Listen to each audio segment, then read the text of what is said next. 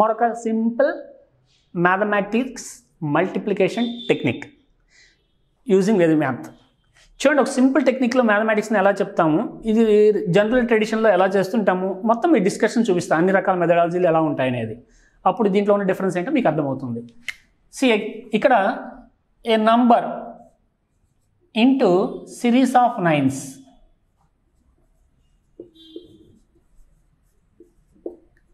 Series of nines అంటే ఒక నంబర్ని 9ల యొక్క సంఖ్యతో మనం కనుక గుణించినట్లయితే ఎలా ఉంటుంది అనేది మనం ఇప్పుడు చూడబోతున్నాము. ఎగ్జాంపుల్ తీసుకుంటే మీకు ఆ క్లారిటీ వచ్చేస్తుంది. ఒక ఎగ్జాంపుల్ తీసుకుందాం.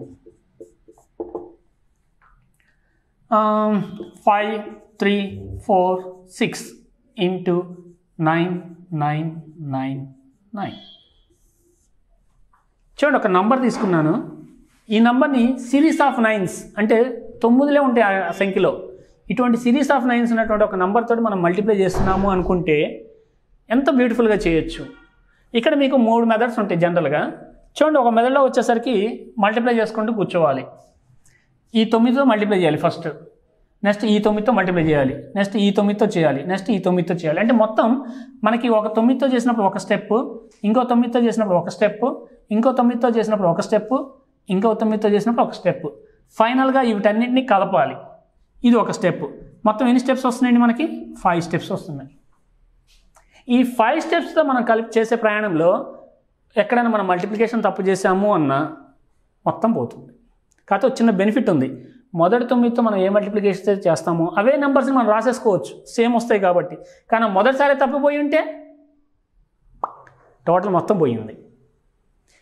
పోనీ పొరపాటుని ఎడిషన్ చేయడంలో పొరపాటు పడి తప్పు చేస్తుంటే మొత్తం పోతుంది. సో ఇలా కాకుండా ఇంకో మెథడ్లో కూడా చేయొచ్చు. ఏంటది? Splitting into base or powers of tense number. సియో 9999ని 10,000 - 1గా రాయొచ్చు. మనము 10,001గా రాయొచ్చు. అలా రాసినప్పుడు 5346 ఇంటూ ఇన్స్టెడ్ ఆఫ్ 9999 ఏమని రాయొచ్చు అని చెప్పాము మనం? 10,000 - 1, 10,000 - 1 అని రాసాము. ఇప్పుడు దీన్ని చేయాలనుకోండి, మళ్ళీ మల్టిప్లికేషన్ డిస్ట్రిబ్యూటివ్ లా చేయాలి, గుణకార విభాగ న్యాయము. అంటే చూడండి, 5346 ఇంటూ 10,000 చేస్తే 5346 1 2 3 4 zeros మైనస్ 5346 ఇంటూ 1 5346. ఇందులోంచి దీన్ని సబ్ట్రాక్ట్ చేయాలి. ఇది పెద్ద విషయం కాదండి, మనం ఆల్రెడీ ఇంత ముందు వీడియోలో చెప్పుకున్నాం. తీసివేతలు ఎంత సింపుల్గా చేయొచ్చు సబ్ట్రాక్షన్స్ అనేవి. ఇదిగోండి, ఇలాంటి చోట ఉపయోగపడతాయని అది ముందుగా చెప్పాను మీకు. Subtracting A number from multiple of powers of tense మనం చెప్పుకున్నాం ఇది. సో ఇది ఎలా చేస్తున్నాము తీసివేతలు? సింపుల్గా చూడండి, ఏక న్యూనేనా రెడ్యూస్ 1 ఫ్రమ్ ప్రీవియస్ 5346 మొత్తంలోంచి ఒక్కటి తీసేస్తున్నాను, 5345. ఇదిగోండి, 6లోంచి 1 సబ్ట్రాక్ట్ చేశాను నేను. నా ఇక్కడ మనం చేసేది ఏంటండి? నిఖిలం నవతః చరమం దశతః. గత వీడియోలో చెప్పుకున్నాము. నిఖిలం నవతః, 5కి ఎంత కలిపితే 9 వస్తుంది? 4. 3కి ఎంత కలిపితే 9 వస్తుంది? 6. 4కి ఎంత కలిపితే 9 వస్తుంది? 5. 6కి ఎంత కలిపితే 10 వస్తుంది? చరమం దశతః మర్చిపోవద్దండి. 6కి ఎంత కలిపితే 10 వస్తుంది? 4. మీ మల్టిప్లికేషన్ పూర్తయింది. సో ఇలా చేయాలన్నా కనీసం 3 స్టెప్పులు వేస్తున్నాను. ఇలా కూడా అక్కర్లేదు. వేదిక్ మ్యాథ్స్లో ఇంకా బ్యూటిఫుల్ మెథడ్ ఉంది. ఇంకా స్ట్రైట్గా ఇదే విషయాన్ని డైరెక్ట్ అప్లై చేస్తే ఎలా ఉంటుందో చూస్తే చాలు. చూడండి, ఇవన్నీ తీసేస్తున్నాను. Now the third method. ఇప్పుడు 2 మెథడ్లు మాట్లాడేసుకున్నాము. డైరెక్ట్గా మల్టిప్లై చేస్తే లేదు, దాన్ని పవర్స్ ఆఫ్ టెన్స్కి నియర్ బై వాల్యూలో తీసుకొని మల్టిప్లికేటివ్ డిస్ట్రిబ్యూటివ్లా అప్లై చేస్తాము. ఇది కూడా కాకుండా డైరెక్ట్గా ఎలా చేస్తున్నాము? ఇప్పుడు చేసిన లాజిక్కే డైరెక్ట్ అప్లై చేస్తున్నాము. మన ఆన్సర్ 2 పార్ట్ల కింద తీసుకుంటున్నాను. మన మొత్తం ఆన్సర్ 2 పార్ట్లు. ఫస్ట్ పార్ట్ కింద మనం వాడుతున్నది ఏక న్యూనేన పూర్వేణ మొత్తం విలువలోంచి ఒక్కటి తీసేస్తున్నా ఈ ప్రీవియస్ పార్ట్ వచ్చేస్తుంది. చూడండి 5 3 4 5. నెక్స్ట్ ఇక్కడ సింపుల్గా నిఖిలం నవతః అన్నిటికీ అదే వాడాలి అనుకుంటే వాడచ్చు. లేదు నిఖిలం నవతః చరమం దశతః. చూడండి నిఖిలం నవతః ఇందాక కూడా ఒకసారి డిస్కషన్ అయిపోయింది. 5కి ఎంత కలిపితే 9 వస్తుంది? 4. 3కి ఎంత కలిపితే 9 వస్తుంది? 6. 4కి ఎంత కలిపితే 9 వస్తుంది? 5. 6కి ఎంత కలిపితే 10 వస్తుంది? చరమం దశతః. ఇక్కడ వాడామనుకోండి నిఖిలం నవతః చివరి వరకు. సో 6కి ఎంత కలిపితే 10 వస్తుంది? 4. మీ ఆన్సర్ కంప్లీట్. 5 3 4 5 4 6 5 4.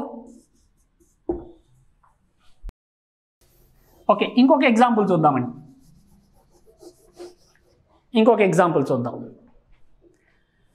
అదే కదండి ఇప్పుడు మనం వాడుతున్నది ఏంటి అనేది ఏక నూనేన పూర్వేణ. ఆల్రెడీ దీనిని మనం తీసివేతల దగ్గర నేర్చుకున్నాము. రెండవది నిఖిలం నవతః చరమం దశతః. దీన్ని కూడా తీసివేతల్లో వాడాము. ఆ రెండు ప్రిన్సిపల్స్ని యాజ్ ఇట్ ఈస్గా వాడుకుంటే గుణకారంలో ఎంత బ్యూటిఫుల్గా ఉందో చూడండి. ఇంకొక ఎగ్జాంపుల్ తీసుకొని చూద్దాము. 7 8 5 6 5 4 3 ఇంటూ 9 9 9 9 9. దీన్ని క్యాలిక్యులేటర్లో కూడా టైం పడుతుందండి. మీరు కావాలంటే కనీసం దాన్ని టైప్ చేయడానికి టైం పడుతుంది, తప్పు లేకుండా కొట్టడానికి. 7 8 5 6 5 4 3 ఇంటూ 9 9 9 9 9 9. ఎన్ని ఉన్నాయి? 1 2 3 4 5 6 7 నంబర్స్, 7 డిజిట్స్ ఉన్నాయి. 1 2 3 4 5 6 7 9s ఉన్నాయి. అంటే ఇక్కడ మనం ఏం చేస్తున్నాం? ఇది కేస్ 1. కేస్ 1లో ఏం చేస్తున్నాము? ఈ సంఖ్యలో ఎన్ని అంకెలు ఉన్నాయో ఇక్కడ కూడా అన్ని 9లే ఉన్నాయి. Hello hello hello case 2 case 3 ఉన్నాయి, మళ్ళీ మర్చిపోవద్దు. 9ల సంఖ్య తగ్గచ్చు, 9ల సంఖ్య పెరగచ్చు. Case 2 case 3.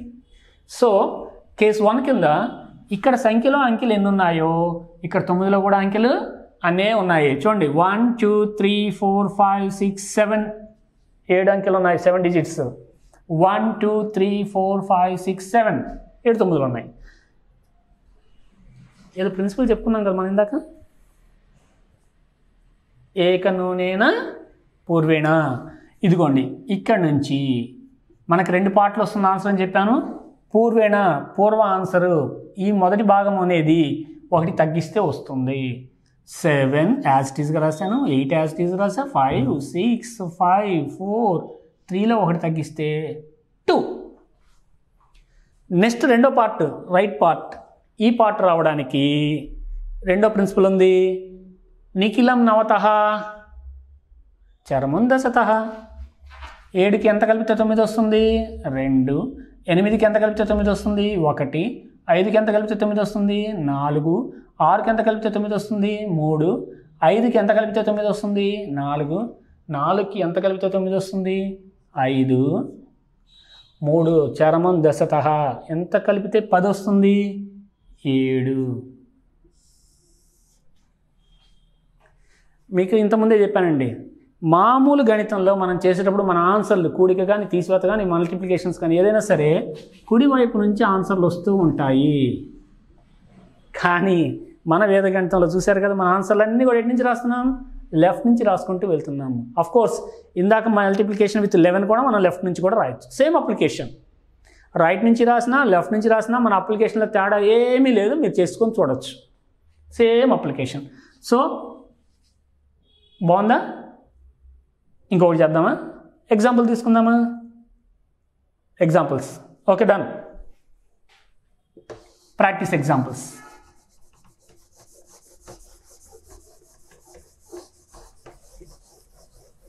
Five, 6, 8, 4, 3, 7, 6, 5, 4, 7. ఎన్ని ఉన్నాయి ఇక్కడ?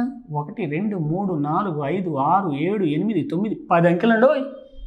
ఇంటూ 10 9లు వేస్తున్నాను. 1 2 3 4 5 6 7 8 9 10 అని మొదట్లోనే చెప్పానండి.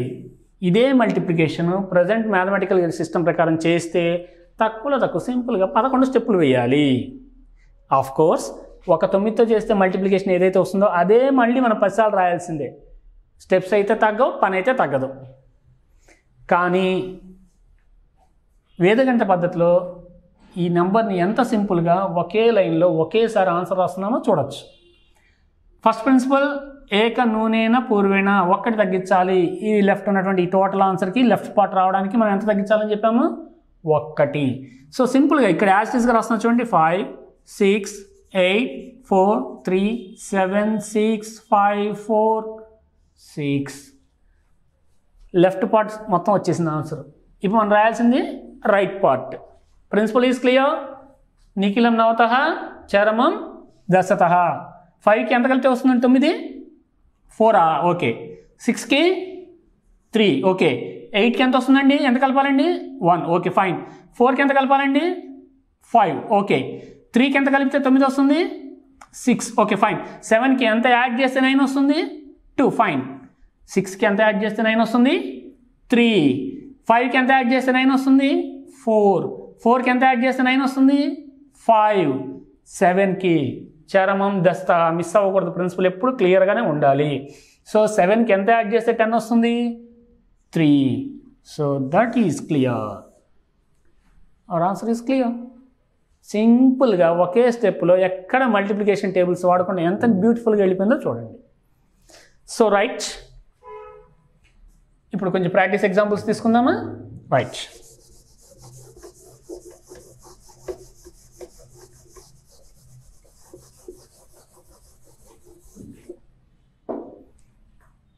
ప్రాక్టీస్.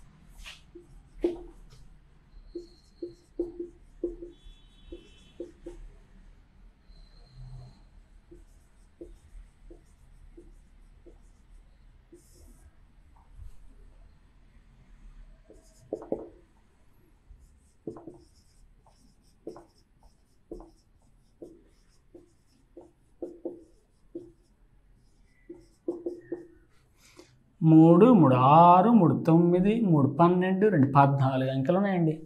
ఇలాంటి నంబర్ని తీసుకొని మీరు క్యాలిక్యులేటర్లో చేయాలని చూసినా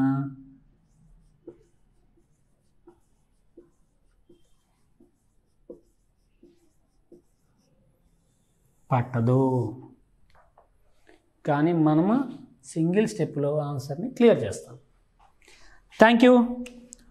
మరొక వీడియోతో మరొక మంచి టెక్నిక్ తోటి నెక్స్ట్ వీడియోలో కలుద్దాం. బాయ్.